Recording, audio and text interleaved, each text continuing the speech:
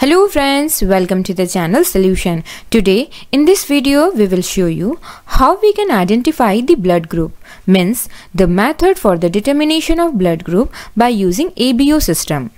This video is also available in Hindi explanation. Link of the video is given in the description box.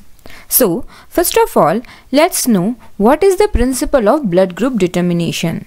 So, as per the ABO blood grouping system, human blood is divided into 4 categories, that are A blood group, B blood group, AB blood group and O blood group. This grouping of blood into A, B, AB and O is based upon the presence or absence of antigens, which are called agglutinogens. And these antigens are present on the surface of RBC, means red blood cell. And second are the antibodies, which are also called agglutinin, which is present in the plasma. So according to ABO system, agglutinogen means antigens are of 2 types, type A and B. And second, agglutinin means antibodies are also of 2 types, anti-A and anti-B. In addition, there may be a presence of one more antigen called D antigen, which is also called Rh factor on the surface of RBC. Presence or absence of this D antigen or Rh factor on the surface of RBCs of a person is designated the blood as Rh positive or Rh negative blood respectively. Or we can say the blood is positive blood group or negative blood group. So the principle of ABO blood grouping system, agglutination reaction takes place. So to understand the agglutination reaction, let's start the experiment. So for the determination of the blood group kit is available. Inside this kit, there are 3 agglutinin means antibody containing solution is available. Antisera A, antisera B and antisera D. Here, the first blue color solution is antisera A.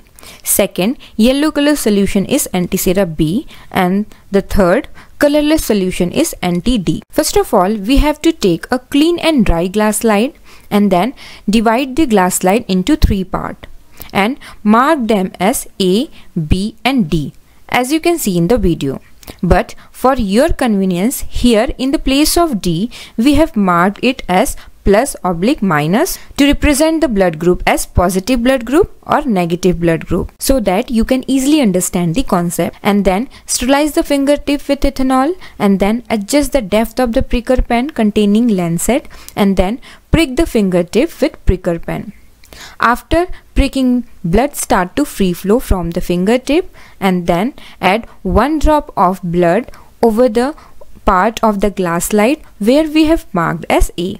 And then again add the second drop over the part of glass slide which is marked as B, and then again add third drop of blood sample over the part of the glass slide where we have marked as +/-. After adding 1 drop of blood in each divided part of the glass slide marked as A, B, +/- and then take 1 drop of antisera A with the help of dropper and then add this drop over the drop of blood marked as A.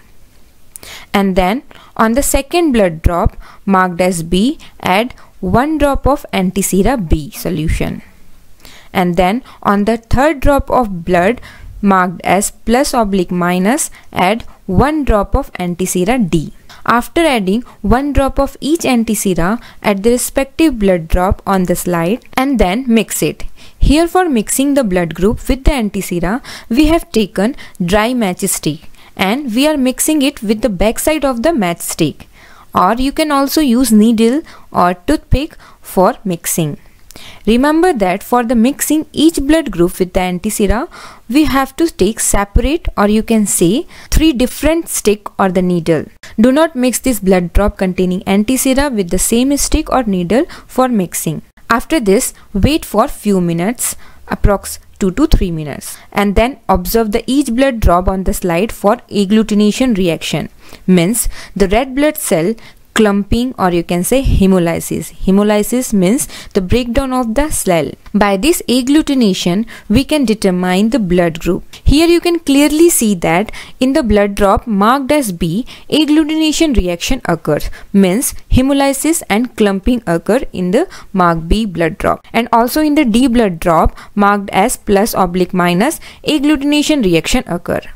But in the blood drop A is still clear, no agglutination reaction occur in the blood drop A. As I have already told you that the blood grouping is based on the agglutination reaction. Here you can clearly observe the clumping and the breakdown of the RBCs, means hemolysis in B and +/- blood drop. It means blood group of this blood sample is B positive. Agglutination reaction occur when the specific type of agglutinogen, means antigen, present on the surface of RBC of the blood sample react with the specific, means corresponding antibody present in the antisera, and after the reaction of the agglutinogen and agglutinin, means antigen and antibody, agglutination reaction occur. And due to this reaction between the specific agglutinogen and agglutinin, means antigen and antibody, causes clumping followed by the hemolysis, means breakdown of the red blood cells, which is called agglutination. So when we take a blood sample of a person for blood group determination, the antigen present on the surface of red blood cell in the blood sample react with the antibodies present in the antisera solution, and the glass slide is observed for the agglutination, and which occurs as a result of the reaction between the similar agglutinin and the agglutinogen. Means here when we add a drop of anti-D containing antisera solution in the sample blood drop, and if the RBC of the blood sample contain corresponding, or you can say specific D antigen, then agglutination reaction occur between the antisera D, means agglutinin, and the corresponding agglutinogen, means antigen present on the RBC of the blood sample. Means agglutination reaction indicates positive reaction, means corresponding D antigen is present in the blood sample, means blood is Rh positive. And if there is no agglutination reaction occur, which indicates negative reaction, means D antigen is absent in the blood sample, means blood is Rh negative. Here you can see that in the first slide, agglutination reaction occur only in the blood group where we have added anti-D solution. So the blood group is O positive. As I have told you earlier that in the blood group O, both A and B agglutinogen is absent in the RBC. Therefore, no agglutination reaction occur with either of the antisera A and antisera B. In the next second slide, no agglutination reaction occur in all drops, means with anti-A, anti-D, anti-B, means all antigen A, B and D all are absent in the blood sample, means blood is O negative. Next, in the third slide, agglutination reaction of the blood occur with anti-A and anti-D, means blood group is E positive. Hence, this A positive blood group have A agglutinogen, means A antigens on the surface of the RBC, which shows agglutination reaction with the anti-A agglutinin, means antibody A. Next, in the fourth slide, agglutination reaction occur only in the RBC to which anti-A is added. So, the blood group is A negative. Next, in the fifth slide, blood group is B positive, means agglutination reaction occur in the RBC to which anti-B is added, next which anti-D is added. So the blood group is B positive. Next, in the sixth slide, agglutination reaction occur only in the RBC to which anti-B is added, means blood group is B negative. Because as I have told you that if agglutination reaction occur in the RBC to which anti-D is added, then the blood group type is positive, and if no agglutination reaction occur in the RBC mixed with the anti-D, then the blood group type is negative. So here no agglutination reaction occur with anti-D, therefore the blood group is B negative. Next, in the seventh slide, as you can see here that agglutination reaction occur in the RBC of all blood drop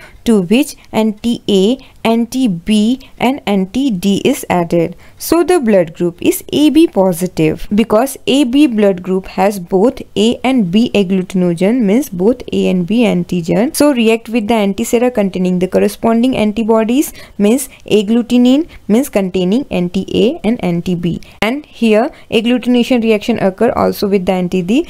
Therefore, the blood group is AB positive. Next, in the last slide, in the RBC of the blood drop to which anti-D is added, no agglutination reaction occur, means antigen D is absent. No antigen antibody reaction takes place, so the blood type is negative. And here you can see agglutination reaction occur in both the RBC of the blood drop to which anti-A and anti-B is added. So the blood group is AB negative. So this is how we can determine the blood group. Thank you very much for watching this video.